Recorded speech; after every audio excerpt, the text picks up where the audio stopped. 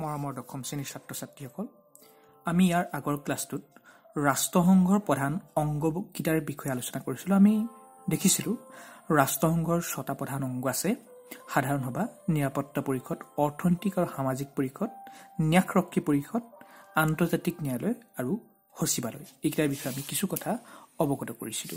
তো ছাত্ৰ-ছাত্ৰীসকল, এই 6টা অংগৰ উপৰিও ৰাষ্ট্ৰসংঘৰ অন্যান্য কিছুমান অভিকৰণক ইংৰাজীত কোৱা হয় এজেন্সি, বহুকেইটা আছে।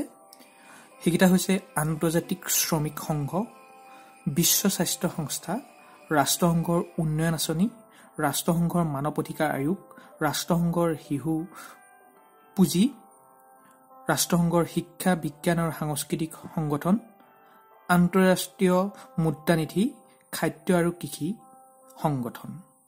এইকেইটাৰ বিষয়ে মই আজি তোমালোকক কিছু কথা অৱগত কৰিব বিচাৰিছোঁ। যদিও এইকেইটাৰ বিষয়ে বহুত বিহলভাৱে তোমালোকৰ কিতাপত নাই, তথাপিতো মই কিছু কথা তোমালোকক অৱগত কৰিব বিচাৰিছোঁ।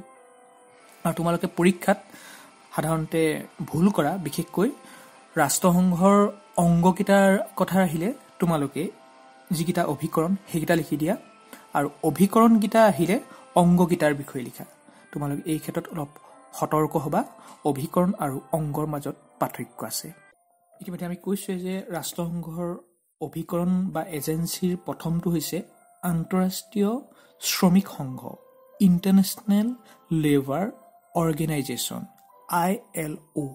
কেতিয়াবা পৰীক্ষাত ILOৰ সম্পূৰ্ণ নাম লিখিবলৈ আহে, তোমালোকে এইটো লিখিবা যে আন্তঃৰাষ্ট্ৰীয় শ্ৰমিক সংগঠন বা ইণ্টাৰনেশ্যনেল লেবাৰ অৰ্গেনাইজেশ্যন।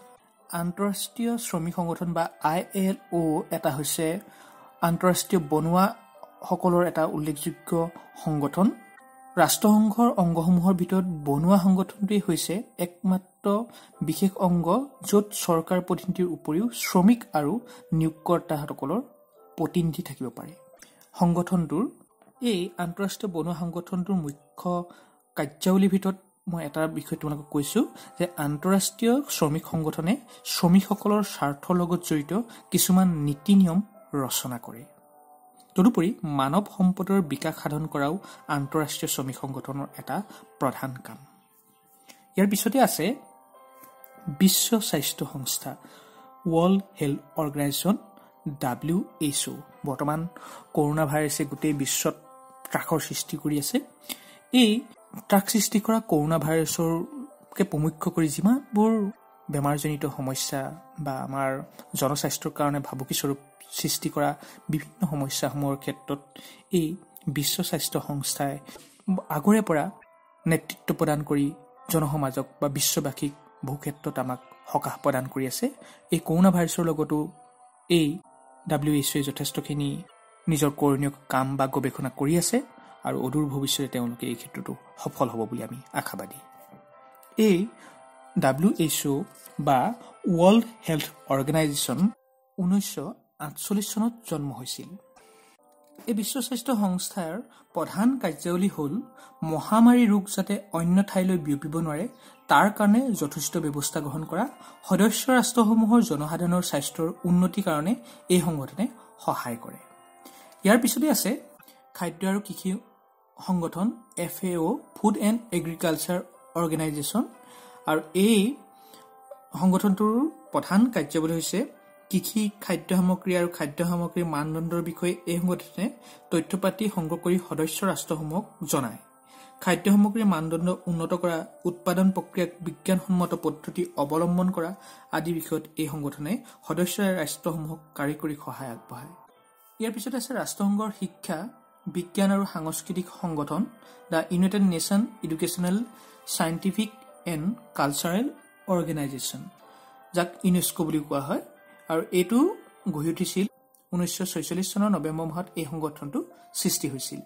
আৰু ইয়াৰ প্ৰধান কাৰ্যাৱলী হ'ল শিক্ষা বিষয়তো কাৰ্যাৱলী আছে, তাৰ বিজ্ঞান বিষয়ত কাৰ্যাৱলী আছে, সাংস্কৃতিক বিষয়ত বিভিন্নখিনি কাৰ্যাৱলী সম্পাদন কৰে। তাৰপিছত আছে আন্তৰ্জাতিক মুদ্ৰানিধি, ইণ্টাৰনেশ্যনেল মনিটাৰী ফাণ্ড, যাক IMF বুলিও জনা যায়। 1944 চনত অনুষ্ঠিত হোৱা বেটন উডছ সন্মিলনৰ সিদ্ধান্ত মৰ্মে এই সংগঠন প্ৰতিষ্ঠা কৰা হৈছিল। আৰু ইয়াৰ প্ৰধান কাৰ্যাৱলী হৈছে বিনিময় হাৰ নিৰ্ধাৰণ কৰাৰ বিষয়ে নিৰ্দিষ্ট নীতি নিয়মৰ প্ৰচলন কৰা সদস্য ৰাষ্ট্ৰসমূহলৈ ঋণ আগবঢ়োৱা ছাত্ৰ-ছাত্ৰীসকল আজিৰ পাঠটোৰ আলম লৈ তোমালোকে দুটা প্ৰশ্ন কৰিবা এটা হৈছে ৰাষ্ট্ৰসংঘৰ অভিকৰণসমূহৰ বিষয়ে লিখা তোমালোকে এটোৰ উত্তৰ কৰিবা লগতে আন এটা প্ৰশ্ন কৰিবা ৰাষ্ট্ৰসংঘৰ অভিকৰণৰ ওপৰত এখন তালিকা প্ৰস্তুত কৰা আৰু এই তালিকাখনত তোমালোকে তিনিটা ঘৰ ৰাখিবা এটা শৰ্টকে লিখিবা যেনেকে ILO ইয়াৰ দ্বিতীয়টো ঘৰত লিখিবা ইয়াৰ ইংৰাজী প্ৰতিশব্দ তাৰ 3 নম্বৰ শাৰীটোত লিখিবা ইয়াৰ অসমীয়া প্ৰতিশব্দটো তেনেকে তিনিটা ঘৰত বিবেচনা কৰি লিখিবা যেনেকে ILO 2 নম্বৰত লিখিবা ইন্টাৰনেশ্যনেল লেবাৰ অৰ্গানাইজেশ্যন 3 নম্বৰ ঘৰটো লিখিবা আন্তঃৰাষ্ট্ৰীয় শ্ৰমিক সংঘ এনেকে 1 2 কে সিৰিয়েলকে এখন তালিকা প্ৰস্তুত কৰিবা ধন্যবাদ